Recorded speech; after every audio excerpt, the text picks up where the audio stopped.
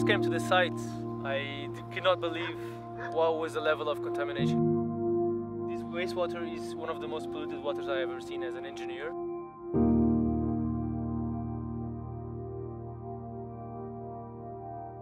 So given the situation, the financial situation, and the refugee and IDP crisis in Iraq, we have been facing a lot of waste coming to this area because Dohuk has recently grown a lot. As a repercussion, more people are consuming and producing more waste.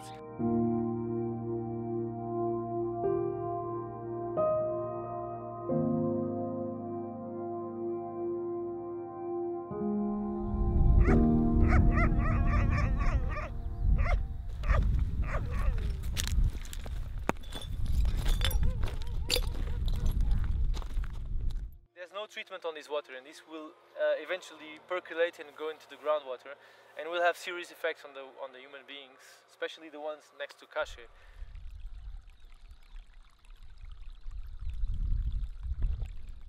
We came to agreement that priority should be paid to the Leachate Treatment Plant.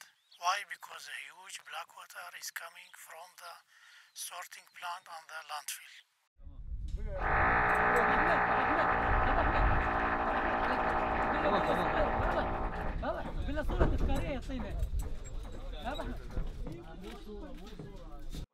Behind me there is a buffer tank with a capacity of 4,000 cubic meter. This tank will work to accumulate and intake all the generated leachate from the landfill to be treated later in the leachate treatment plant. With this plant we hope that we can treat all this water and we can return this area back to normal as much as we can.